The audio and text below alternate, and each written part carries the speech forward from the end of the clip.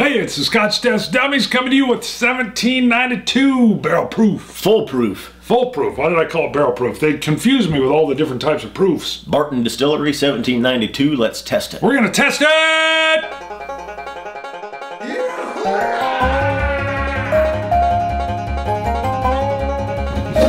All right, Bruno. 1792.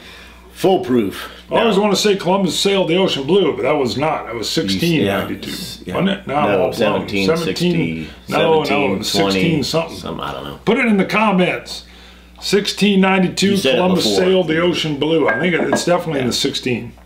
This is the Barton 1792 Distillery out of Bardstown, Kentucky. Beautiful barrel. Now we've had Should be one of your favorites, Bart. I love it. Any town named kind of after my first name, I guess. Those with the D, Bardstown. Bards. Sounds close to Is it Bards? Bardstown. A bard is someone that sings. Oh. It's a singer. This, actually, the Whiskey Advocate just pushed out. It was kind of a blog post that they had where they rated the top 10 bourbons. I think they had in their magazine real high. Was it in the magazine too? But I know that the email come out where they ranked their top 10, and this was actually the #1. Yeah, what they give it, like a 93 or something? I did not see the score. I think they did. I didn't pay attention. Love the Advocate. And then we got this from Auburn. Yeah, Auburn Spirits. So this is bottled at, it's a little low actually for full proof, but not bad, 62.5%. Well, we've seen some in the 50, we've seen some around 58, we've seen some 69. 67 is, yeah, but so I would say it's still a high proof. I mean, anytime you're into that, well, that's not the proof, that's the ABV, and make it 125 proof. That's what they list.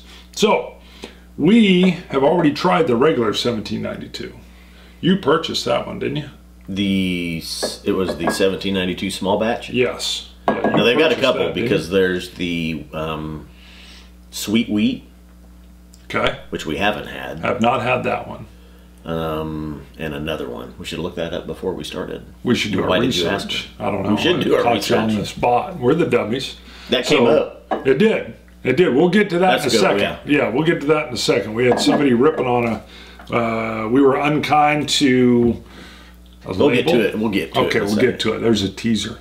By the way, before I forget, the contest is still going on. Boom, we're not going to say much. There's a watch in here. There's a glass in here. Free giveaway. You got to subscribe, and then you got to go to our webpage, www.scotch-dummies.com. Go to the Contact Us. If you want more information, go watch our free giveaway show where we did the Dalmore King Alexander. Giveaway will be on October 1st of 2016. Yes. If you want really good details of what's in that box, you can watch the unboxing of the Deveron Calm from the Storm. Boom. All kinds of detail. We're giving away a beautiful, cool watch in there. Yep. So definitely go check that out. The other thing is, follow us on Twitter. Please subscribe to the show. That's part of the deal for the contest anyway, just the subscribing. And I was going to plug something else. Well, we will, our live streaming will plug towards the end. And Good Patreon, point. You wanted to touch on? Patreon. Let's do that at the end. Okay, we'll do that at the end. No, keep going? Yeah. Velvet Elvis? That means I'm supposed to shut up. Let's just get back to the whiskey and we'll tie it up at the end. Stay to the end if you want to see me talk about Patreon. Okay, now, breaking from tradition, also, we don't have notes on this. Right. We have tried it beforehand. We have tried it. We've sampled it. Right. I can tell you the nose is very strong. Love it. I do get a very strong corn alcohol and the traditional bourbon notes. Well, I get brown sugar. Real nice brown sugar. Remember Grandpa's oatmeal? Yeah, clumpy. Yeah, old clumpy brown clumps. Sugar. Them hard clumps of brown sugar, you just throw in the oatmeal. It's like a surprise. I also get, oh, hold on, I had something different. Cinnamon. Vanilla. Like that strong Mexican vanilla everybody brings back from the border. Vanilla. Vanilla, just that strong. Well, if you look on the actual bottle of Mexican vanilla, it's V-A-I-N. Oh, I-L. Never seen that. Yeah, they spell it a little bit different. Okay, well, it's Spanish. Your wife's from Puerto Rico. Yes, gives me credit. Now we just have delicious. We probably have half as much in here, and you got a little less than me than what we normally do for our videos. Right. Cream but this soda. has one of the nose on this is really just shooting right out of this glass right into my nose. Powerful, powerful, which is what you want in a barrel proof or a full proof. Like I said, I wish, well, it's just their marketing. I wish it was just barrel proof or cast strength or whatever. Yeah, you see cast strength, barrel proof, you see all kinds of stuff. Right. Foolproof. Foolproof. Well. Not fool. Yeah. Foolproof. It's too close. I wouldn't have used foolproof. Neat. Vanilla. That vanilla coating just shot through my mouth. So strong. Caramel. Caramel. Ooh. Is it caramel or caramel? What's the correct pronunciation? Either one. I get you confused. can say either. When I want to be a little more fancy sounding, it's caramel. Yeah, an explosion of flavor. Again, I love that higher proof. That higher ABV is what I like. Now I wonder, do they put an age on here? And I don't think they do. It lingers. I get a little bit of that woody oakiness in there. It doesn't have a long aftertaste, so it kind of just zips away on you. But boy, does it come in strong. Strong and full of flavor, this bold bourbon boasts an incredible deep and smoky taste. Yeah. Superbly balanced with sweet vanilla and notes of caramel. Oh, yeah. Exactly. Yep. I mean, it's powerful. If you like that initial, that burst, I mean, it's like a firework going off in your mouth. Wow. Yeah. That is delicious. Oh, it's great. Good mouth coating. Really, it's like it just spreads all through your cheeks, up on your palate, under your tongue. Wonderful. I got to try just a drop of water. 2 drops in there. I'll probably add even another 1 or 2, but we'll go in stages. Again, I want strength. I want barrel proofs. I want cask strengths. I want full proofs. For 62.5% though, incredibly smooth. Yeah, it is. I don't know if you'd want a big mouthful of it, but just the little sips that I was taking. It's even still easy on the nose, as strong as it is. It's got a little bit of a floral scent. Almost some citrus notes, like a zest. I don't get as much of the caramel on the nose. No real smoke. But that corn is under there. You can get the corn. That floral scent's kind of intriguing. Let's say you with the water in there. Still, I put 2 drops in there. Now it's still. But what's weird is, well, maybe I took real small sips before, and that one was a small one that kind of almost made me cough a little bit. It's still a little strong. I don't notice that much more than the notes that were there before. I get a little cracked pepper. Little cracked pepper in there. It brings me like a meaty kind of mouthfeel. I mean, I feel like there's some heft to it. I mean, it's definitely not light on the palate. No. It's a strong forward bourbon.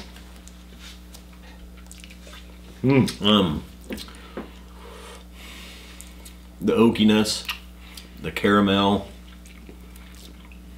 the cinnamon. I don't get the cinnamon as much, but you're right. The caramel, the caramel. It's like a caramel chew, a square.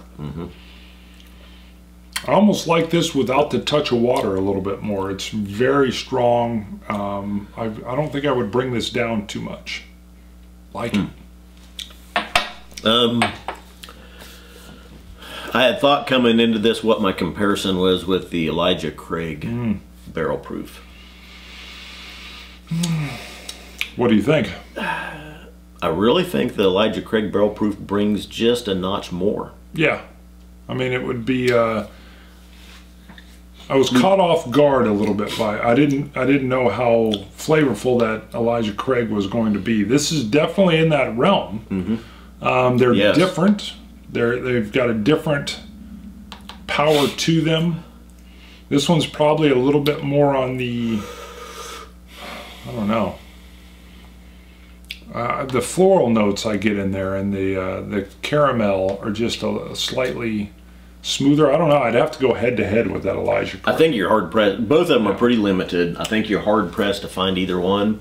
I would buy this. I would buy it again. Yeah. But I think side by side, the Elijah Craig Barrel Proof brings a little bit more of the fullness, the richness, the wood. There's a lot of vanilla in this. There's a lot of the caramel. I'd have to go head to head to even compare. This definitely stands on its own.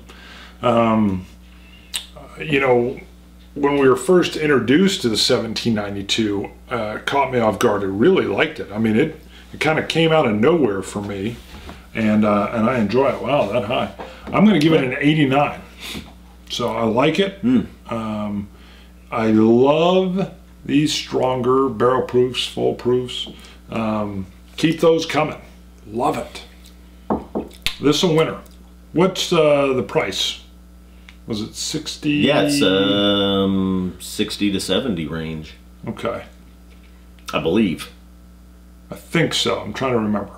I think it is. I thought it was like a 65 if I remember right. I could be wrong on that. So is it worth it? Yes. Yeah, you bet. You bet. First of all, anything that's that high ABV, that strong barrel proof, it's even got a little bit of that oiliness to it. It still feels like it's a full, strong whiskey, and I definitely think you're getting your money's worth here. You know, they don't even waste a lot of marketing, which is one thing I like. It's just full proof 1792, take it or leave it. You won't take it. And all their bottlings are real simple. It's the same bottle, the same labeling. Yep. I like that. I mean, it's just saying, here we are, try us out. If you like strong bourbon, I think you're going to love this. It gives you, like you said, all those bourbon notes with the strong punch, and it's got that almost like a delicateness wrapped around there on it. Now, speaking of, we love our commenters on YouTube, but every once in a while we get one that just catches us a little bit. Well, sorry. I was just going to say, real quick, before we get into that, tune in September 25th of 2016. Right. We'll be live streaming with Bobby Childs. He's a reviewer in Louisiana. He's had a blog post, quite a few whiskeys.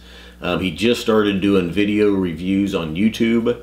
Tune in at 10 p.m. Central Time for our live stream with Bobby Childs. Awesome. And we should be tasting barrel bourbon. Barrel bourbon is barrel right. bourbon. So that way we should be. We should be. If anything changes, we'll be tweeting it out and put it on Facebook. We're Scotch Test Dummy on Twitter. We couldn't get the full dummies in there because they have a limit on how long your name could be. Yeah. But go check that out because Scott and I will update that as we're getting closer in. And we had a lot of viewers saying, hey, we want a chance to go buy what you guys are drinking live so we can experience it with you. And we love that. So we're going to try to be doing that. Okay, so when we hinted at this at first, we had a comment come in on Basil Hayden's. Yes. Or Basil Hayden's. Or Basil. Basil. I called it basil. Basil. But the first criticism was apparently we mispronounced. And it's Basil. He gives us a phonetic. That was the first dig. Now, if you haven't watched this, what number episode is this? Do you know? I think it's Basil. Well, I call it Basil. Basil Hayden's. Basil. All right. So the first criticism was this. What did we film this a year and a half ago? Year and a half ago. Oh, this was released. What number? September 30th of 2015, and it's number 119. 119, September 30th of 2015. Yes. Wow. Okay, so go back and watch that. Almost a year ago. Right, and here's what you're going to see. If you don't want to go watch it, here's what you're going to see. We both, or I'll spoil it, we both love the juice in the bottle, which is really, let's be honest, what it's about. The rest is marketing. One thing I did not like, and I kind of went on maybe longer than you wished, was they have this like robe paper wrapper that goes over the top, and it precludes me from gripping the bottle by the neck. And I'm a neck gripper. I think you're exaggerating. It bothered me. I had it, I didn't like it. The paper does not get in the way, and it doesn't. It got in the way, and it gave me a bottle feel I didn't like. So I was complaining about it on the show. Yes. You then shocked me with a level of violence. Because the bottle also has like a UFC, it's like a little metal belt. Band around. It's like a band, but it looks like a not a UFC. It looks like a WWE. And I was mocking the belt. Well, you ripped off the paper. I just get it out of the way. You tore it and said, "Is that better?" We'll get it out of the conversation. Boom. Let's just remove it. And you know, we bring a little whimsy to the show. Yes. We're a little crazy. Nothing personal. All right. So that then leads. Almost a year later to this comment. Did you say, though, it was a glowing review of the whiskey? Loved it. It was very flavorful, like basil. the whiskey. Well, I think we're calling it basil. I think it's basil. Basil, I think so. Yeah. So the comment comes in. We gave it a good review. We like it.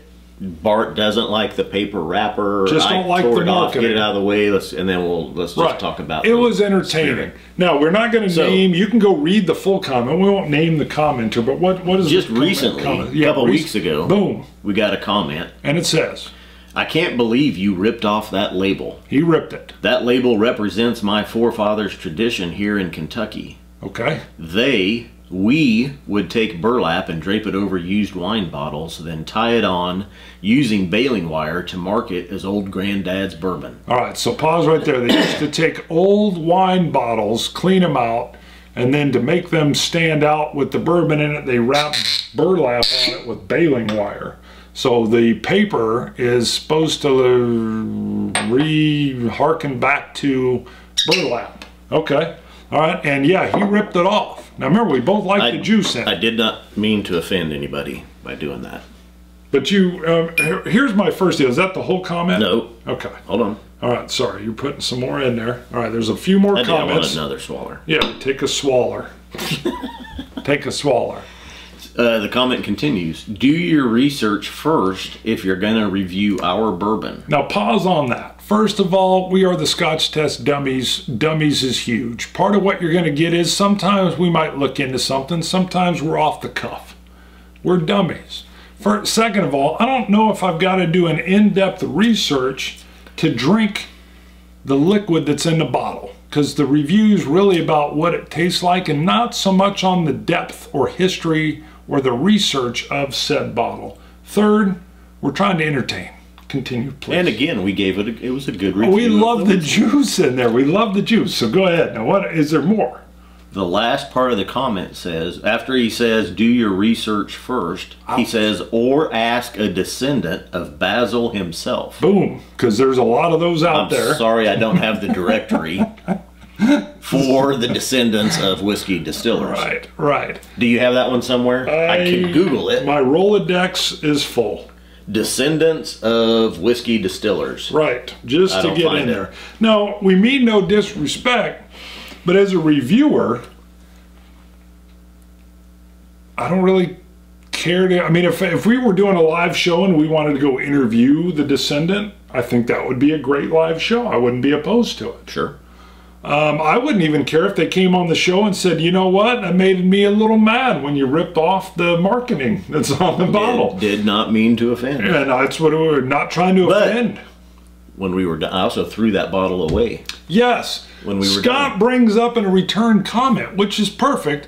We loved the juice in the bottle. We drank all the juice in the bottle. And when we were done, we didn't put the empty bottle in a special glass and case thing and just look at it.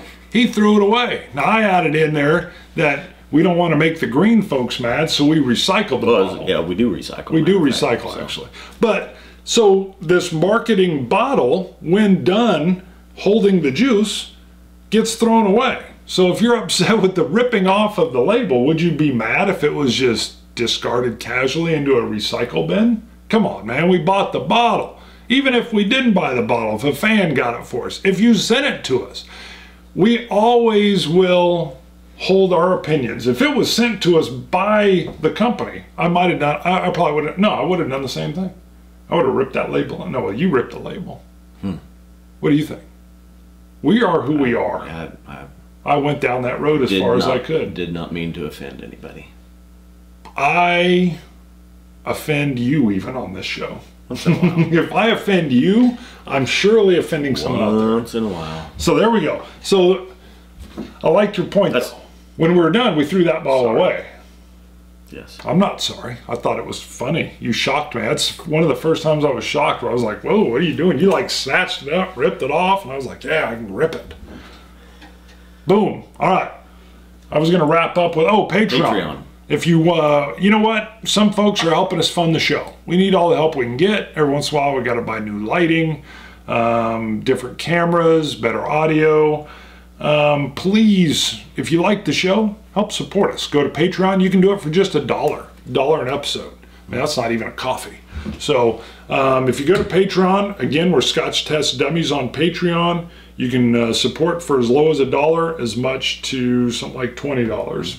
Or you can make a donation as well through or on ScotchTestDummies.com. True. You can just go PayPal us if you want to do it direct. We've had some fans that have bought us bottles. Yeah. It's their favorite bottles, and they wanted us to review it, and boom, here you go. That is a good point. We've had a guy that kept saying, hey, get this, get this, get this. And we're like, well, we're 30 bottles in. That's going to be way out. And he said, what if I buy the bottle and send it to you? Boom, moves up to the top. We'll get it done in a month.